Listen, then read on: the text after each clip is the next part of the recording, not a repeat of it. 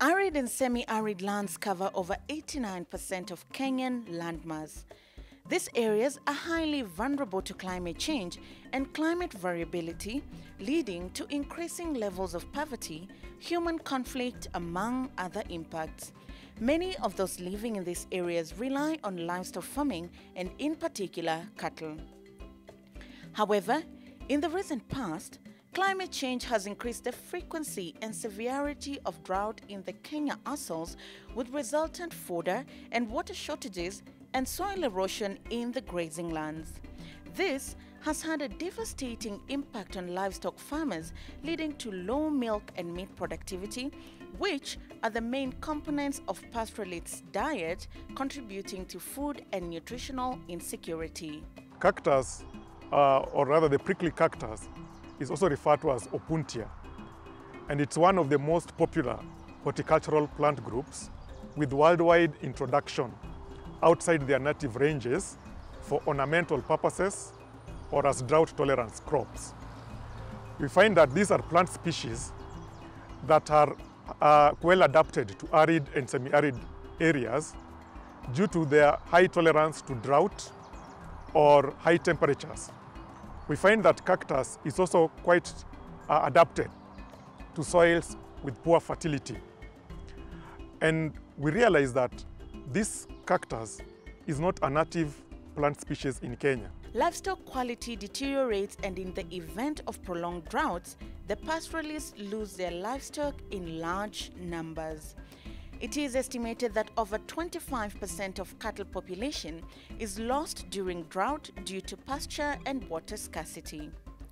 In an attempt to adapt to these longer and less predictable droughts, the government and non-governmental organizations encourage the keeping of camels in the Assals as a coping strategy in grappling with the vagaries of climate change. So we teamed up with Professor Jose Dubio of the University of Florida, who is also a specialist in forages, and also Professor Gashwiri and Professor Joyce Maina of the University of Nairobi.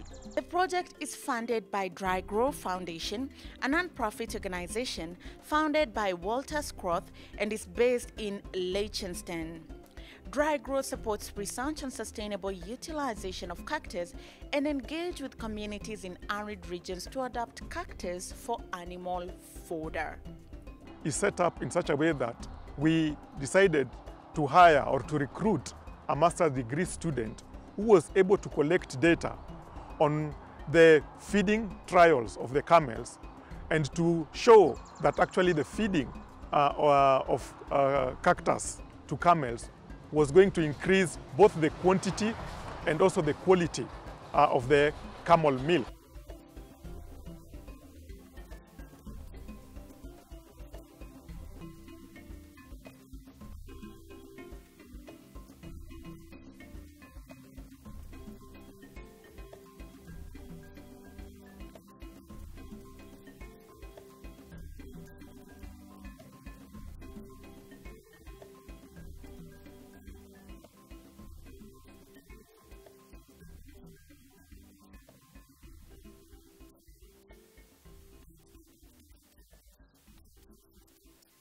Camels are the most drought-resistant livestock, able to withstand long periods of extreme drought and still produce milk all year round, thriving on little or no water for long periods. Camel milk is composed of lactose, fat, and protein in roughly the same proportion as cow's milk.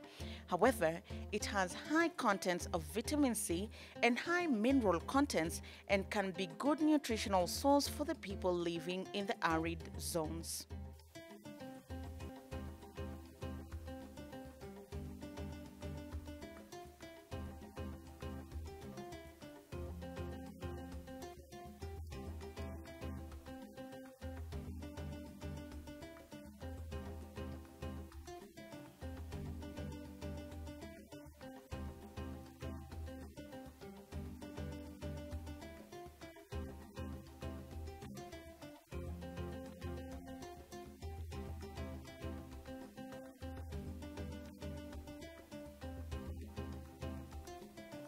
Camel milk has been dubbed as the new white gold superfood due to its antimicrobial, antiviral, anti-diabetic, anti-arthritis and anti-hypertensive properties, and is safe for children with cow's milk allergy.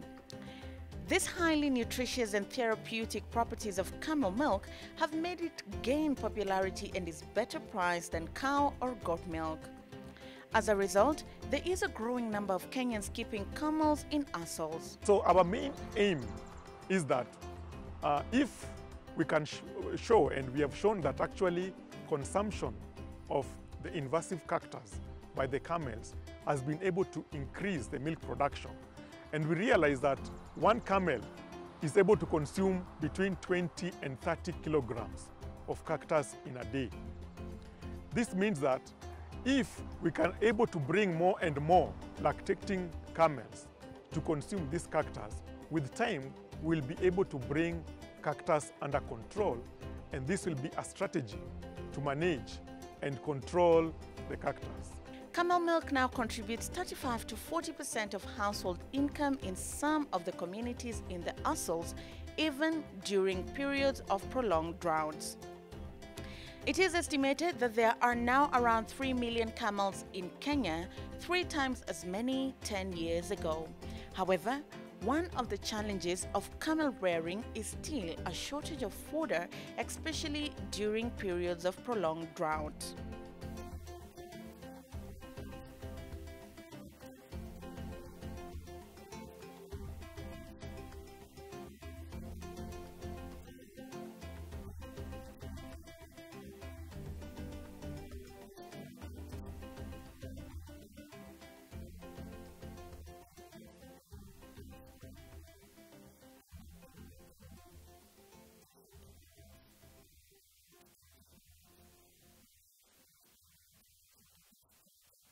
In the Kenyan assholes, during periods of prolonged and intense drought, goats and sheep have been observed to be very fond of prickly cactus pear fruit, particularly when new flowers appear.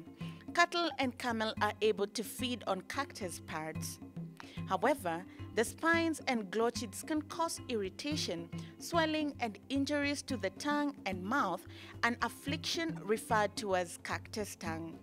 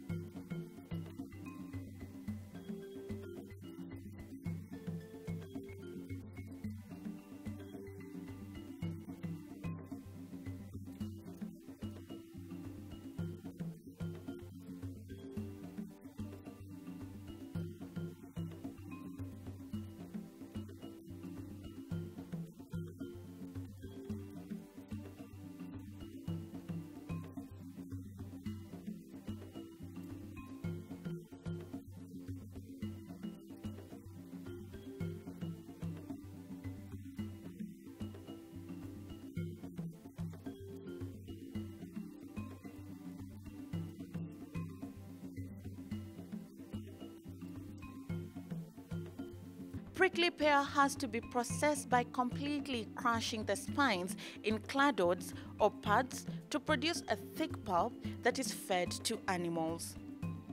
Labomeras, a Brazilian agricultural machinery company, has developed a machine that is able to completely crush the cactus spine.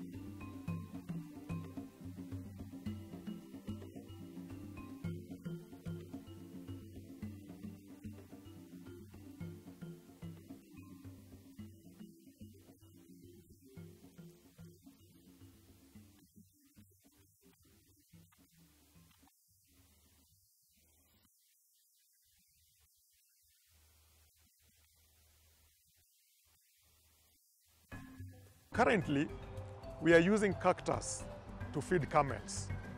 But we realize that in other countries like Brazil and Mexico, actually cactus is used as a fodder for dairy cattle.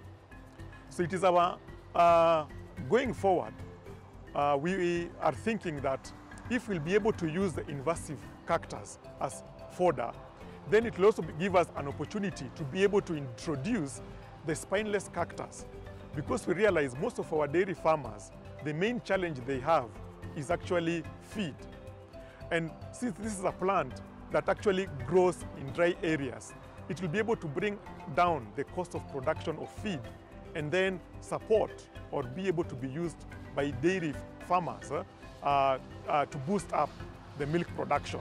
So this is a plant that is not only be used for camels, we can use it even for dairy, for beef, even for other animals. The project has been working with farmers groups that keep camel in Doldol in Laikipia, Rimoi in Keria Valley since 2018. These arid areas with high prevalence of invasive prickly cactus.